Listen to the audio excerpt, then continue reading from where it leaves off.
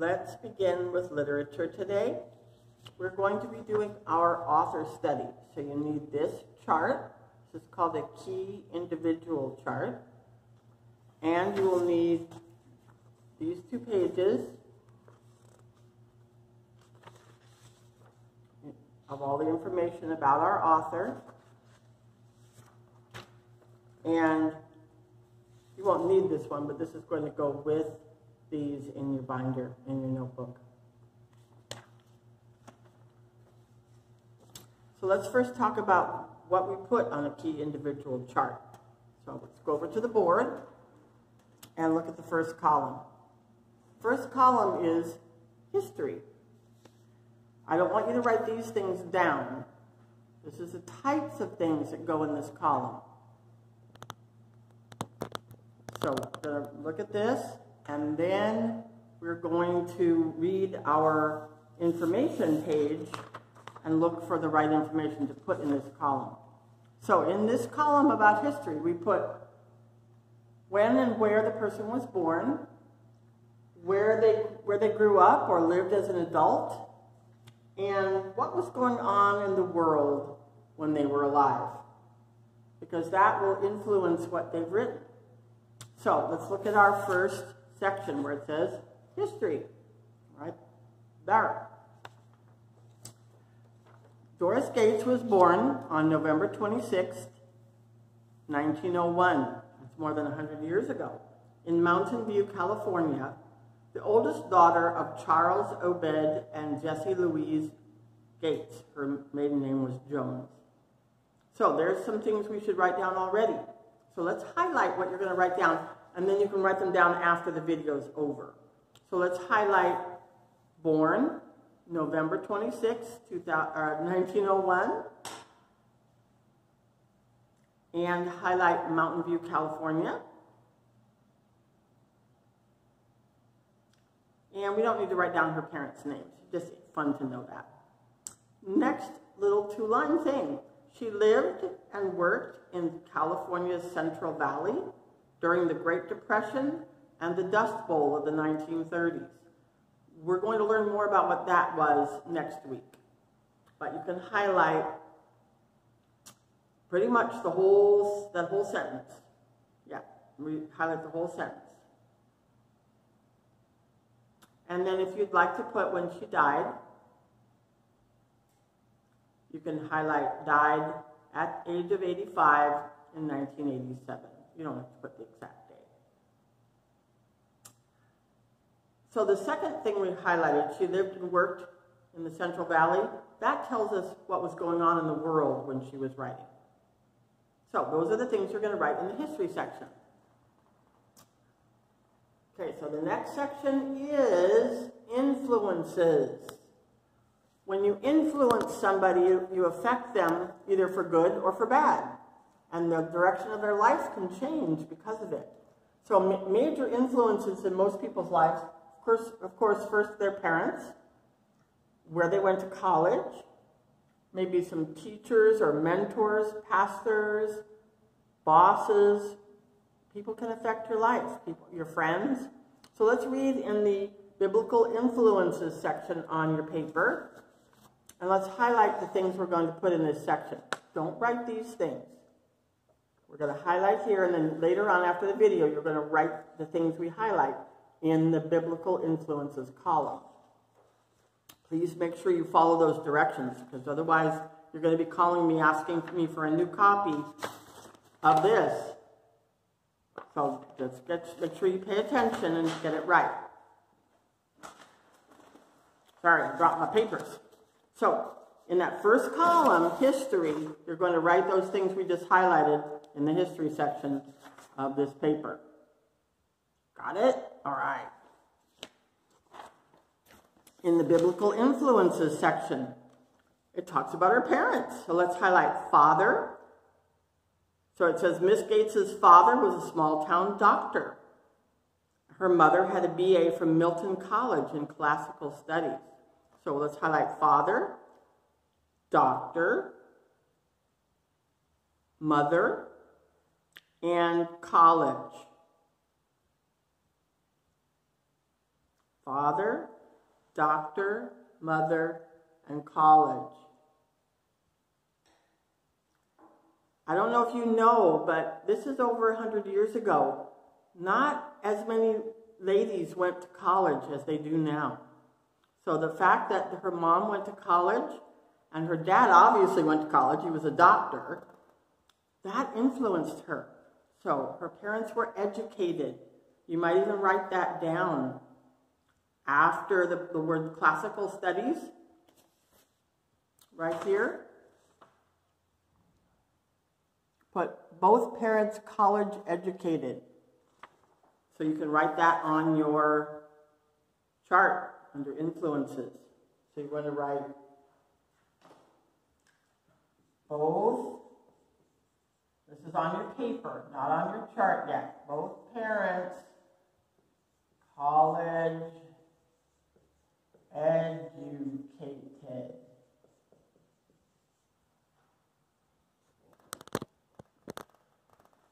Write that on your notes. Both parents, college educated. Pause the video if you need time to write. Okay, let's go on reading. Looking for influences. When she was 7, they moved to her father's parents' prune ranch outside San Jose. Mountain View, by the way, where she was born, is near San Jose also. It was there at the age of 8 that Doris began school. So she went to school. So you could put Doris went to school, or Doris and school. You can highlight those things. And then on your chart, turn it into a sentence that makes sense, or a phrase. It doesn't have to be a complete sentence. So Doris began school. Next paragraph. After graduating from high school, Gates found work in a library and a grocery store.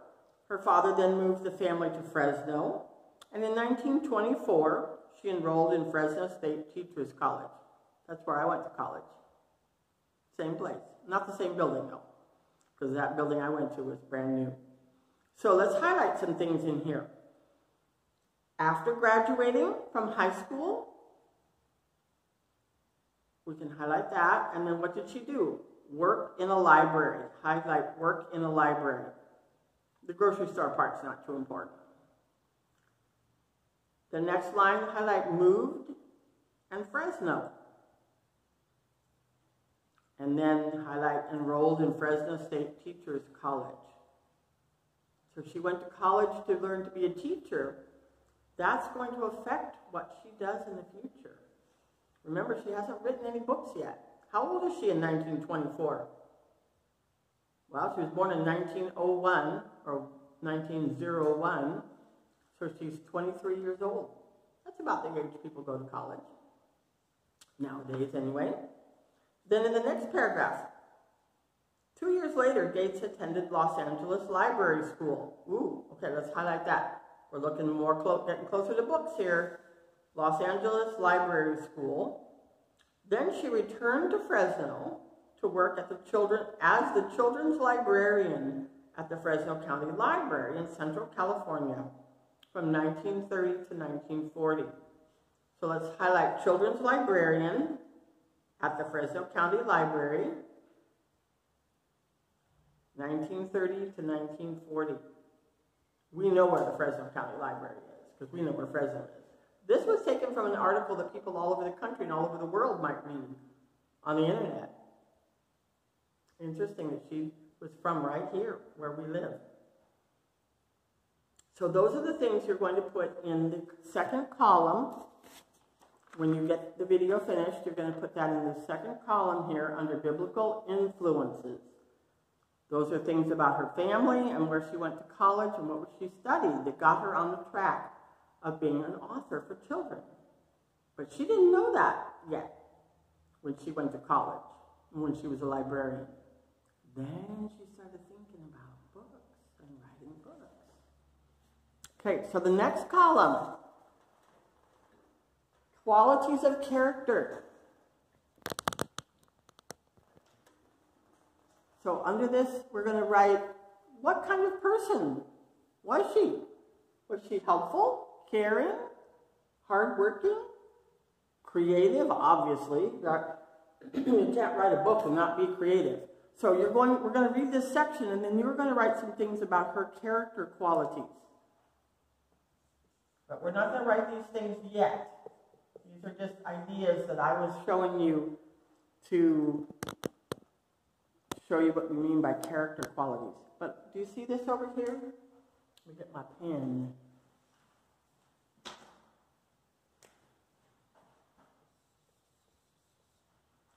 It says, why? Why do you say that about her?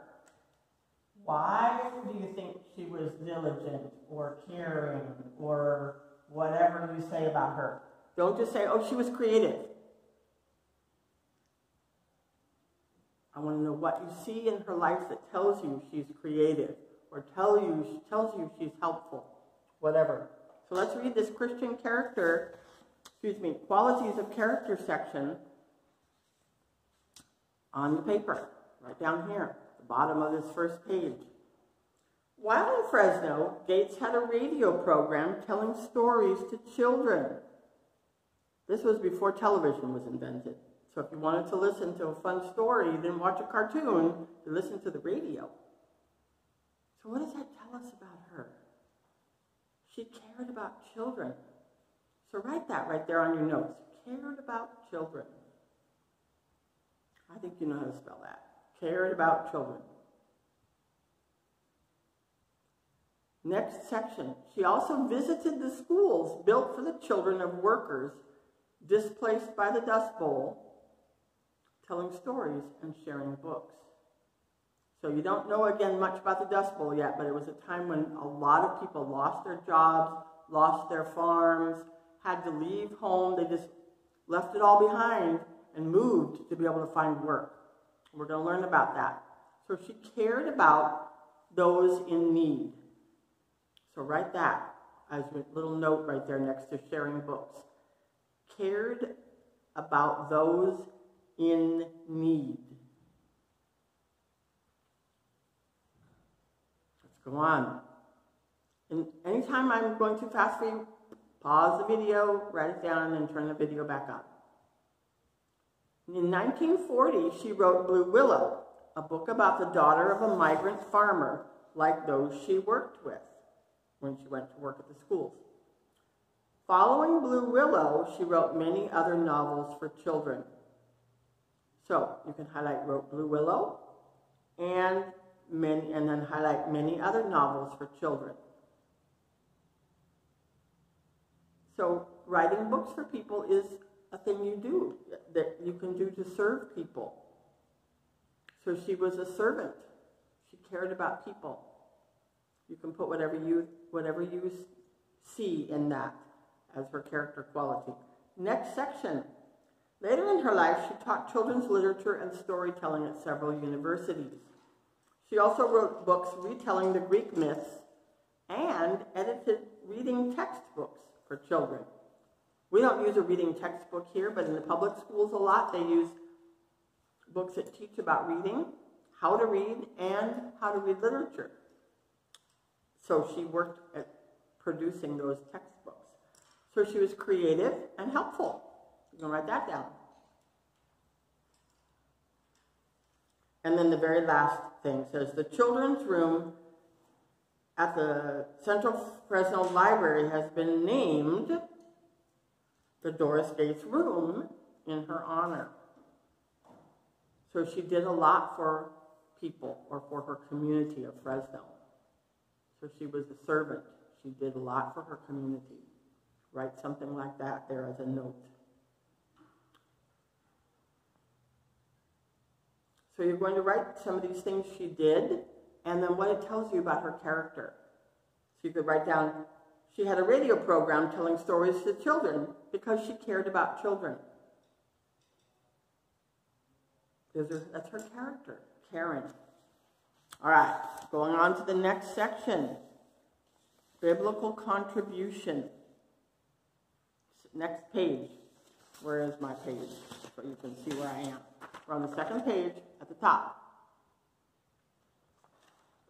So let's look at what biblical contribution means. What did she write? How did her writing influence literature and the world? So we're going to see some interesting things about her book that she wrote. It was a different kind of book than most people were writing in those days. I'm going to pause the video to get you some pictures. All right, let's begin reading now under biblical contribution. Doris Gates was one of America's first writers of realistic children's fiction. So let's highlight one of America's first writers of realistic children's fiction. So I'm going to show you what that means. Sorry, phone call right in the middle of a video, not good. All right, so here's some pictures of the front cover of books that were written for children in the days when Miss Gates was around. This is called The Animals' Picnic. Silliness, elephants dressed up in suits and dresses going on a picnic. Or here's an ABC book. A is for apple pie. Or pastime ABCs with cute little silly little rhymes about the alphabet in them. Or The Land of the Lost Toys. Look at that little girl, she's asleep and there's toys. So it's a made-up, fanciful story. Well, I think I have one more. Yeah, this is called, I think it's called The Christmas Fairy or something. So most books written for children in the days when Miss Gates was growing up were fairy tales or ABC books or silly stories. So let's read this next paragraph. Blue Willow was a groundbreaking children's novel. That means it did something brand new, and everybody went, this is a quote from someone, I'm sorry, it didn't tell me who, but many consider Blue Willow to be the first realistic problem novel for children. What does that mean? A story where the main character has a problem that needs to be solved. We're used to books like that all the time now, but in her days, back in her days, no one had written books like this yet. Let's keep reading. And it was recognized for both its lasting literary merit, that means a good quality book, and for its expansion or making bigger of the range of subjects which could be explored in books for children. So that means that nobody thought children would read books where there was a main character who had a problem that they needed to solve. We read books like that all the time, and they make books like that for adults. But in the days when Miss Gates was writing, you saw the kind of books they wrote for kids. I think they thought kids didn't have any brains or something. I don't know. So in this paragraph, let's highlight Blue Willow and first realistic problem novel for children. The next paragraph says, children's literature expert Anita Silvey says it's realistic, the Blue Willow's realistic handling of modern social issues is a significant contribution to children's literature. So they're just saying that because she wrote a book about a real-life story of a real-life problem of a fictional girl, this was an important step forward for children's literature. So I don't think we'll highlight anything there. That just reinforces what the second paragraph said. Next paragraph. Christine Jenkins writes in Literary Trends, that's a magazine about books, that librarians for children usually appreciated its, meaning Blue Willow's, quote, combination of literary quality, child appeal, and positive values. So it was a well-written book, kids liked it, and it had good values. Some hard things happen in the book, but there's good values of love of family, love of God's word, things like that in the book, which you're going to see. So let's highlight literary quality, child appeal, and positive values. In the next section, it says the working class setting and portrayal of migrant families' conditions were first for children's literature. So working class means people who are just hardworking farm workers. They're not rich people or kings and queens. These stories were always written about princesses and dragons and all that kind of stuff. So this is real life working class family. Migrant family, that means people who move with the crops through the state. They move every couple of months or every couple of weeks. When the cantaloupes are all done here, they move north where the cantaloupes are ripening, and then they move north again. This still happens today. So our main character, that's what their family is doing. So let's highlight, I don't think we'll highlight anything in that one. That again just shows that it's dealing with a real life situation and not dragons and princesses. The next thing, the fact that Gates, the author, made Janie, that's our main character in our book, made Janie's best friend a Mexican American was also groundbreaking. So this book was written in a time in our country when there was still a lot more racism than there is now even. And white people were friends with white people, and Mexican people were friends with Mexican people, and they didn't mix.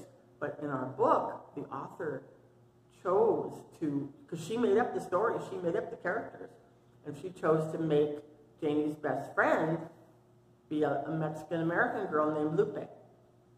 So we're going to see that in the book too. So highlight that. Gates made Janie's best friend a Mexican-American. Was also groundbreaking. Groundbreaking means brand new thing.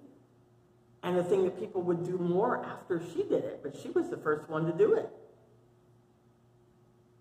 And then the last paragraph.